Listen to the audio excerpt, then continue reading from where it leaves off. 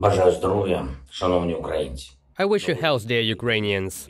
New year, new day, new summaries. 45 Shaheds were shot down on the first night of the year. I thank our air forces, pilots, anti-aircraft warriors. 33 Shaheds are on their account. Gratitude to the air defense of our ground forces for another 12 downed Iranian drones. Well done, guys. Russian terrorists were pathetic, and they entered this year staying the same. Our defenders were awesome, and on January the 1st they showed themselves very well. You know, these days it was clearly seen how far we have moved away, mentally, humanly, from what Russia is boiling in.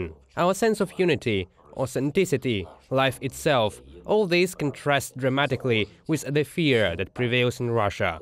They are afraid. You can feel it. They are right to be afraid, because they are losing. Drones, missiles, everything else will not help them, because we are together, and they are together only with fear. And they will not take away a single year from Ukraine. They will not take away our independence. We will not give them anything. I thank everyone who is fighting the enemy at the front line every day and every night. We respond to every Russian strike at Kherson, Nikopol, Kharkiv region, all our cities and communities. It is very tangible for them. I am grateful to all our energy workers, utility workers, for stable energy supply and a minimum of outages, taking into account all the existing circumstances.